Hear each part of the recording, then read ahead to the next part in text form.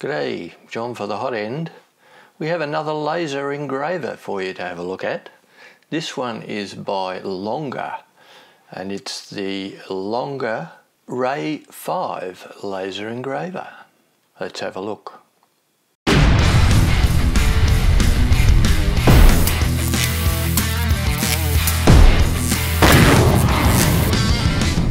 These are the specifications that came with the Longer RAY5 engraver. You can have a look through there. There's a major difference with, or two major differences with this machine, and we'll get to those in a minute. First off, we'll take it out of the box and we'll put the thing together. Now, there's not a lot to see in putting together a laser engraver. Basically, it's just a frame with a carriage which is holding the laser module, and that module travels X and Y direction to do the laser engraving. This is pretty boring stuff, just bear with me here. There's the frame pieces, and all the stuff that comes with it is all tagged and bagged and very well laid out, so putting it together is really no big deal. Very simple process. So here we're just assembling the XAxis. It's just a matter of a few nuts and bolts, installing the belts, and putting the frame together, making sure that the frame is perfectly square. It comes with two fixing methods. There's the internal 90-degree bracket, and there's also external screws to hold it all nice and solid. So it's quite a solid piece of equipment, and once it's all together and tight, it won't go out of square. Fit the Y to the frame. The X carries the laser module. So that's all nice and smooth. The belts are in place, stepper drivers are in place, and there it is, all put together. It's got a nice laser shield on the bottom of the laser module, and this laser engraver differs from others that I've used in that it has its own SD card reader, so you don't have to have this laser engraver hooked up to your computer while you're actually laser engraving. So we'll just turn it on and see what happens. Oh, and there's a nice touch screen, full color touch screen, and that has your jogging controls and a few other adjustment tools, and also sculpture is where it calls up any files that are actually on the SD card, and it makes life much easier. It also has Wi-Fi, but I don't like Wi-Fi because you should be there watching your laser engraver at all times. Never leave it unattended. Then there's the laser focusing technique, which is just this piece of aluminium that you set under the back of the holder that holds the laser module. Tighten a couple of screws, that slides up and down, and you set your focus. Very simple. So we're outside now, and I would never use a laser engraver inside. So we're outside on my back patio. You can see the power supply there that links up to the controller. I've turned it on. There's the little micro SD card. We'll pop it in the slot. And the first thing we're going to burn is files on the SD card. And we'll, oh, there's that, taking the plastic off. That's always a good feeling. So we'll first up burn the files that are on the SD card. It also comes with these little bits of 3-ply or whatever that stuff is, quite thin. So we're not going to cut it, we're just going to engrave on it. So it's currently doing absolutely nothing because I stuffed up the focus, and we went back in and stopped that engraving, and you can do that from the control panel. And we'll fix the dumb mistake I made with the focusing, and we'll try again. This is the outline that it tells you where the engraving is going to be, and there we go. We've got the thing running and it's engraving on that piece of plywood that comes with the machine. So we'll just run this through, talk amongst yourselves until it's finished. I have, there we go, sped this up a bit so it won't take quite so long. The first part was in actual speed. So we'll let this run through.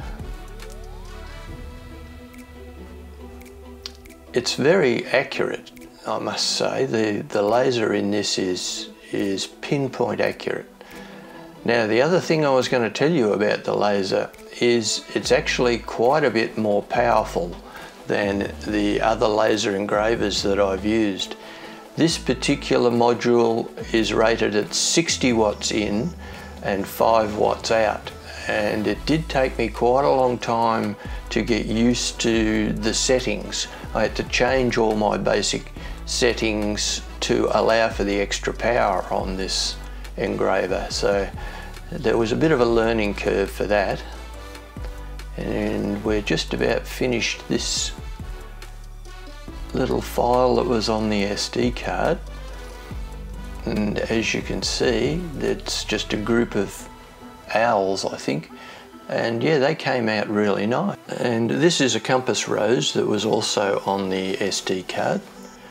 Now the settings for this laser, because it's more powerful, I had to go right back to the beginning and start again. Now what you're seeing here is a grid that's available from a website called o2creative.co.nz, and in that you'll find all the instructions for how to create this particular grid and how to set your different parameters for your laser engraving. I found it absolutely excellent to use to set up. Took me about 4 goes, but I got it in the end, and this is from that as well. Now, before we go any further, I'm going to put a shout out for one of the YouTube channels that I really got a lot out of for using Lightburn. Now, Lightburn is the only software that I will use for laser engraving, and there's a YouTube guy called the Louisiana Hobby Guy. Now he knows a lot about Lightburn and a lot about laser engraving, so I really recommend that you check him out. He's got some really good stuff on his channel. Okay, after running through that full process, I found a file on the internet. This is an Inca Calendar file. So using those settings that I found from the scale setting from earlier, I decided to give this thing a try. Now, the detail and the accuracy on this were excellent. Really, really nice. And again, I set it up in Lightburn. I copied the file from Lightburn to the SD card, and then from the SD card straight to the machine. So it frees up my laptop that I can do other things while it's actually doing this. Next thing I tried was a white tile. There's umpteen videos on YouTube on methods to do white tile. So this is one that I did. You basically clean the tile and then you spray paint it with, I used white. Then you engrave your picture or whatever you want onto the tile. Then you clean off the paint, and then this is what you're left with. And that is permanent. It'll never wash off, scrub off, and it's a great use for these lasers. We then moved on to cutting. Now, this is where this laser really shines. Cutting with that extra power was really, really easy. What you're looking at here is a piece of 3mm hardwood plywood. This was done with one pass, 3mm plywood and a single pass, which was most impressive. And this one is 3mm MDF, and this was done with two passes, 3mm MDF, two passes. This is a use that I came up with for the laser.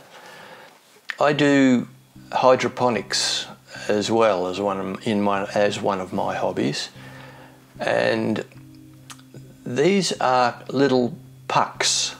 Now it's cut out of black foam type material. It's a tile type material. From memory, it's about 10mm thick.